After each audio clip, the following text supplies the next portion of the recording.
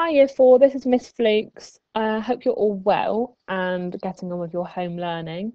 Today, this video is going to talk to you about the writing task for this week, about what you need to do and how to achieve the learning intention, really. So, the learning intention for this week is to be able to write from another character's perspective, okay? And to achieve your learning intention, the success criteria includes to write in first person because you're writing as a character, so you're becoming that character.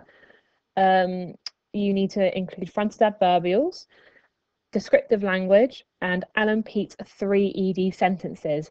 Now, I'll go into a bit more detail with those a bit later on in the video. So, as I said, you're writing from another character's perspective.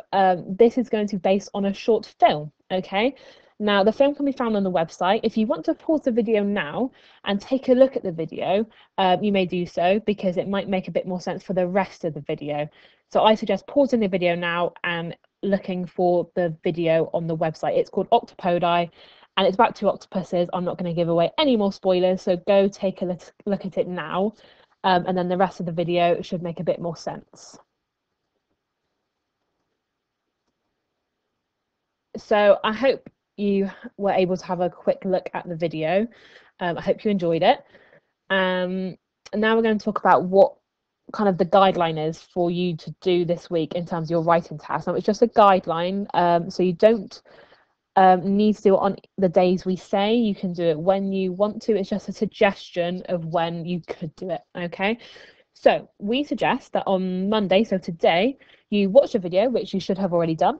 Probably watch it a few times, I'd say, and then you're going to brainstorm your ideas. Okay, so bearing in mind you're going to be writing from the orange octopus's perspective, you're going to just brainstorm your ideas all about that. Okay, now as you can see, for my waggle, I wrote from the pink octopus's perspective.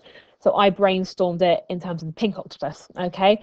And you can see on my brainstorm, kind of my mind map, that I just included what happened and put some adjectives on there which I thought I might use and things like that. And that really helped me because it just laid out my ideas. You don't need to do that, but if it helps, then go for it.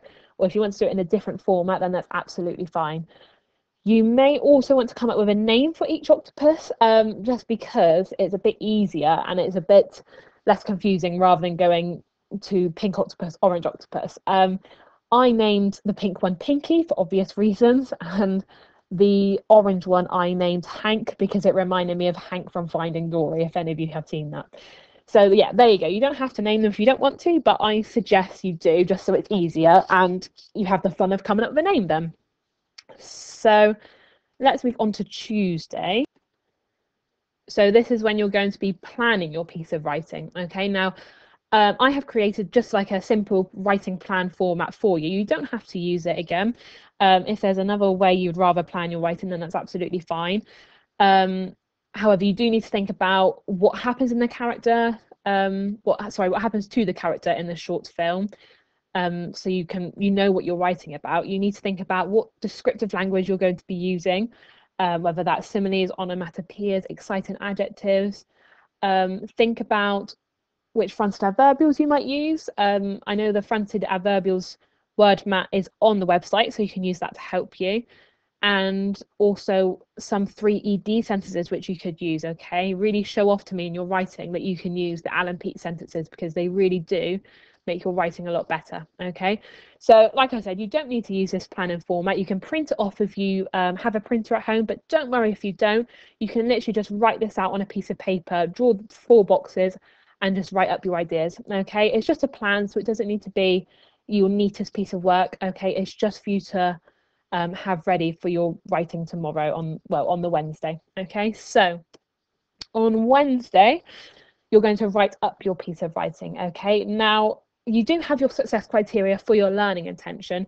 If you want to check what else you should be including, on the website, there's also a link to the Year 4 success criteria, which you should be using as well. So all the things in black, which you can see here, are things you definitely should be using already. The green things are the things you should be using most of the time. And the blue things are things you should start trying to use. Okay, so they're kind of like your challenges if you want a bit of a challenge. Okay, so take a look at that if you want to see what else you should be including in your writing. It's really quite useful because it breaks it down so you can see what you definitely need to be including in your writing. Okay, so that's Wednesday, writing up your piece of writing. Thursday, you're going to be editing and improving your piece of work.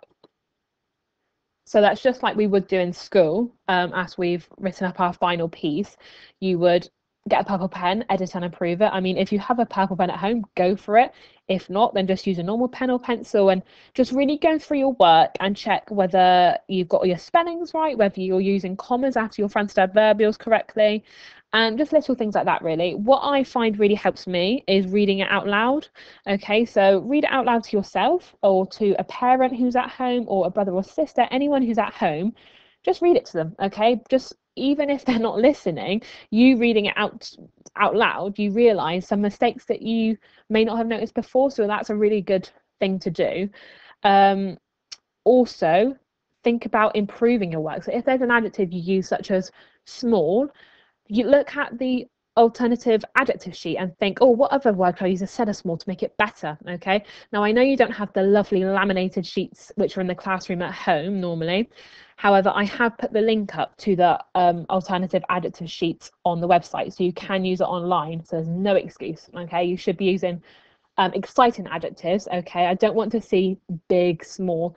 You need to be using really good exciting adjectives to really grip the reader. Okay, and also I'm going to put a link up to an online dictionary and thesaurus. So if you're not sure about spelling, you'll be able to look it up online in the dictionary, or if you want to find a better word, then you can use the thesaurus to improve your work as well. Okay, so Friday, you're going to rewrite your final piece to publish. Okay, so when I say publish, it just means sending it to me to put on the website, basically, okay, to show it to the world. So you can either take a picture of it and ask a parent to email it to me, or you can even read it yourself and record yourself reading it and then send that to me. Obviously, you need to check with a parent first because they will need to email it to me. But either one I'm happy with, and I will be publishing these on the website. Okay, so you can all have a look at each other's, so that'll be really good. If you don't want to rewrite your final piece to publish, you may do the challenge. Okay, now the challenge for this week is to write a short piece of descriptive writing on the location of the video. Okay, there's another PDF all about the challenge if you want to take a look at that. You only need to do one or the other. So you either rewrite your final piece of writing. So for example, if you made a lot of improvements and edited quite a lot of your first copy, I would say rewrite it. However, if there wasn't much for you to improve on or edit, then there's not much point you rewriting it. So I would say do the challenge, okay? But it's up to you, whatever you feel more comfortable doing. But if you fancy a challenge, then go for it, okay? That'd be really good. If you really want to do both, you may do both as well, okay? But there's no pressure to do so. So let's just kind of recap what the learning intention was. So hopefully you've seen the video by now of Octopodi. So you are writing from the orange octopus's perspective, okay, based on the short film, which you should have seen. So I have written a waggle for you to have a look at, just to show you kind of the expectation of what I'm wanting to see in your writing. However, I have written mine as the perspective of the pink octopus, okay? So you can obviously use my ideas from it, and you can magpie pieces of my writing. I'm more than happy for you to do that. However, it's from the pink octopus's perspective, so it will be a bit different to your piece of writing, okay? And remember to give your octopuses names because it gets a bit confusing. Like I said, I have named the orange octopus Hank because it reminds me of the orange octopus from Finding Dory. So the waggle, let's have a little look. So the front adverbials are in green, the descriptive language is all in red, and any 3 ED sentences which I have put in are in blue. Okay, so you can really clearly see what I've included in my writing. Okay, now this isn't on the whole thing. Okay, this is just kind of a snippet of the actual short film. Okay, if you want to just choose part of the short film to write about from the orange octopus's perspective, that's absolutely fine. quality over quantity. Okay, I wouldn't want you to write loads and it not be very good. Okay, I'd much rather you write a few paragraphs, like 1 or 2 paragraphs which are really, really good, rather than lots and lots which aren't very good. Okay, so have a think. You can write about the whole story if you want from the Orange Octopus's perspective, but if you just want to write about a section of it, maybe the beginning part or the end part, then just write about that and make sure it's really good quality. Okay, so I will read through my waggle, and we will have a discussion about it at the end. So, as I was gazing lovingly into Hank's expressive emerald eyes, I was suddenly captured. Without warning, I was taken from Hank's tentacles and put onto a stone-cold surface, where I was then crammed into a tiny box. However, before I was shoved into the box, I caught one last glimpse of Hank's striking green eyes. Terrified, petrified, and frightened, I started to panic. Where was I going? Where is Hank? What is going to happen to me? Questions filled my head as the dark, dingy box began to feel like it was getting smaller and smaller.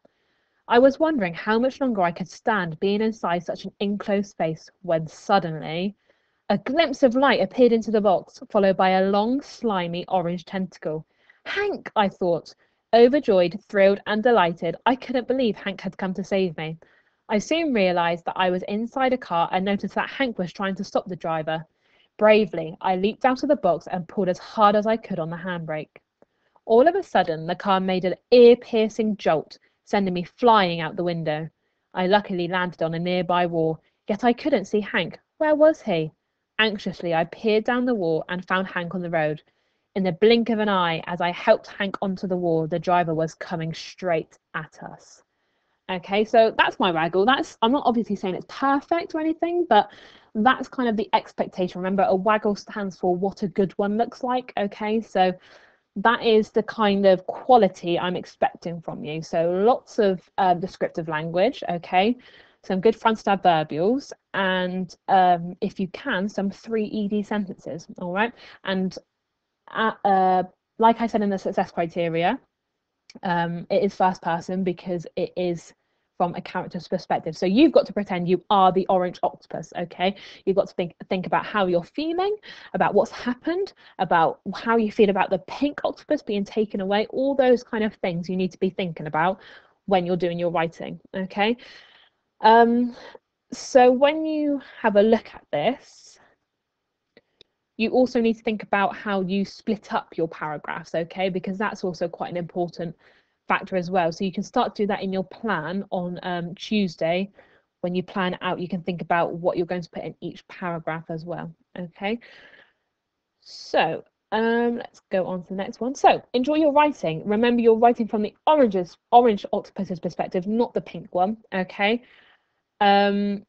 I think I've included everything. Obviously, if you have any questions, please feel free to email me.